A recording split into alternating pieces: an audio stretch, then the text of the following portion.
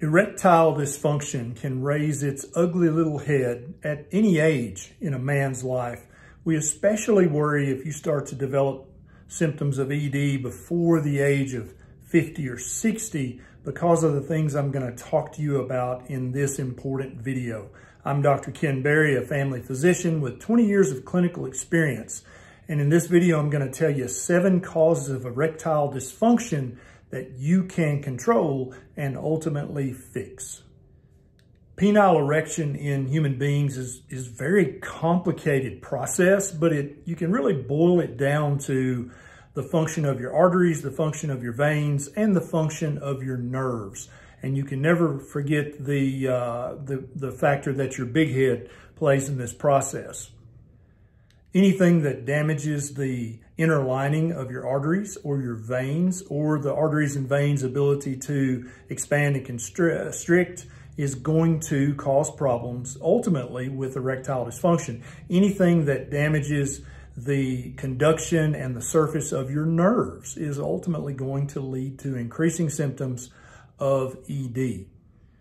There are very, very many causes of erectile dysfunction, but in this video, I want to focus on 7 common causes that you can actually change. You can actually get rid of these causes and improve the erectile dysfunction you may be beginning to suffer with. So let's talk about these 7 causes. Number 1, and so to be a little more precise, some of these things don't literally cause erectile dysfunction, but they are caused by the same thing that's causing your erectile dysfunction.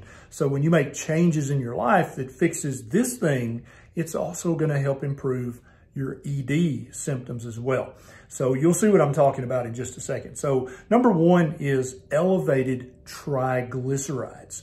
Now, anytime you're starting to have a repetitive pattern of erectile dysfunction, one of the very first things you need to do is go see your doctor and say, hey, I'm having trouble downstairs. What's going on with me? Do I have a medical condition? And you need to get a lot of lab work checked. You need a good, thorough history and physical exam. And one of the things the doctor might find on your lab results is that you have high triglycerides. So again, high triglycerides do not directly cause erectile dysfunction, but the same thing that's causing your triglycerides to be high is also damaging the arteries and nerves and veins in your penis and plumbing, so to speak, that's leading to your erectile dysfunction. So the way you're going to fix high triglycerides is you're going to convert your current diet, whatever it is, into a low-carb diet, a ketogenic diet, or maybe even a carnivore diet. By lowering your carbohydrate intake, your triglycerides are going to go back to normal, and you'll notice an improvement in your erectile dysfunction as well. The number 2 common cause of ED that you can actually change is low testosterone. Now, not everyone who has erectile dysfunction has low testosterone, but they are very tightly associated, and people with low T are very likely to have at least some degree of ED. And so make sure that's one of the tests your doctor checks when you go see him or her. And if you have low testosterone, then you need to get your testosterone optimized in a bioidentical manner. The number 3 common cause is high blood sugar or blood glucose. Now again, having high blood glucose somewhat directly causes your ED, but also the thing that caused your blood glucose to be high is what's really ultimately leading to your ED symptoms. So you've got to correct your high blood sugar. You've got to fix that. And the way you're going to do that is by lowering the amount of carbohydrates in your diet. Anytime you eat a high carbohydrate meal, your blood sugar is going to spike, and you're going to do damage to the arteries, the veins, and the nerves that are in charge of erection status, and that's going to lead to erectile dysfunction ultimately. So if your blood sugar is running high, you got to fix that, and it's easy to do by changing your diet. The number 4 thing is high blood pressure. High blood pressure is disastrous on your arteries and also does damage to the nerves as well. For most people, 80 to 90% of people with high blood pressure, the reason that they have high blood pressure is not because they're eating too much salt. It's because they're eating too many carbohydrates. This is keeping their insulin level high. Insulin is making them hold on to an extra 5 to 15 pounds of fluid, and that's making their blood pressure go up. So by converting to a low-carb, keto, carnivore diet, you're going to give your blood pressure a chance to follow your insulin. As they return to normal, your blood pressure is going to come down too, and all that damage that you were doing to your penile arteries is going to slowly but surely get better and go away. The next common cause of erectile dysfunction, which is completely under your control, is smoking. The same way smoking clogs up your heart arteries and leads to a heart attack, it also will clog up other arteries below the belt and lead to erectile dysfunction. You've got to quit smoking. You got to quit using tobacco.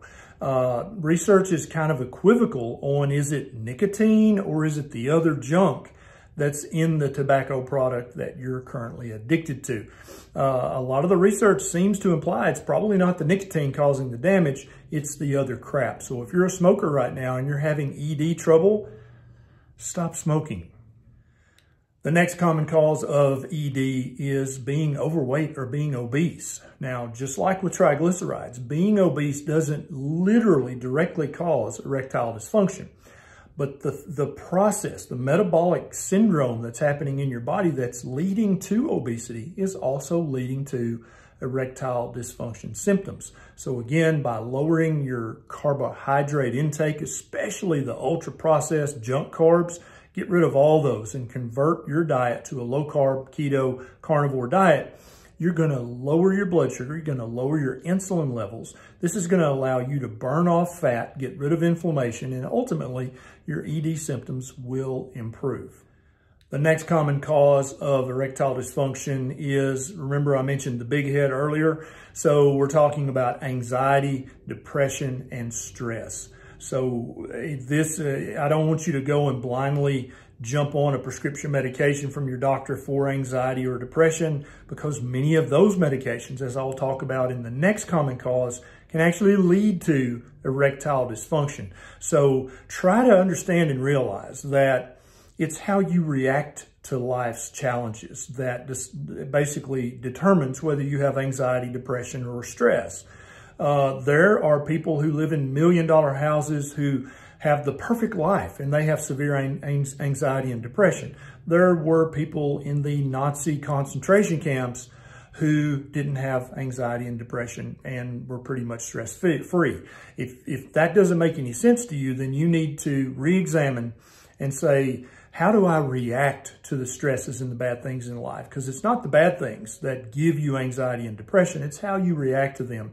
Using cognitive behavioral therapy, using meditation, using massage therapy, make sure you're getting plenty of sleep, make sure you're getting morning sun. All of these things can decrease your anxiety, depression, and kind of take the big head out of the equation so that the erectile dysfunction symptoms lessen. Now, the last common cause of erectile dysfunction that I'm going to talk about today that you can absolutely reverse and get out of your life is certain medications. So pretty much any street drug that you buy down on the corner has a chance of causing erectile dysfunction. All the uppers, all the downers, all that junk is going to damage arteries, damage veins, damage nerves, and has a high likelihood of leaving you with some degree of erectile dysfunction.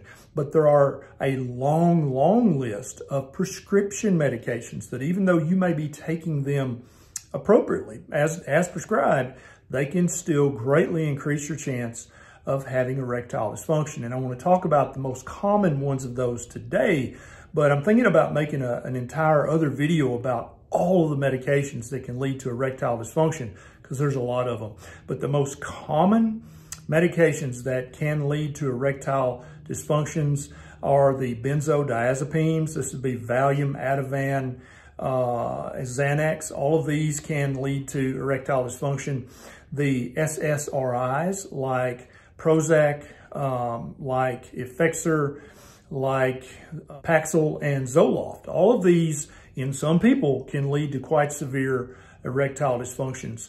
As far as blood pressure and heart medications go, the most common culprits are the beta blocker medications. So any heart or blood pressure medicine that ends in the last two letters OL, like metoprolol, Betalol, sotalol, anything like that is going to increase your risk of erectile dysfunctions. And then also the fluid pill known as HCTZ or hydrochlorothiazide.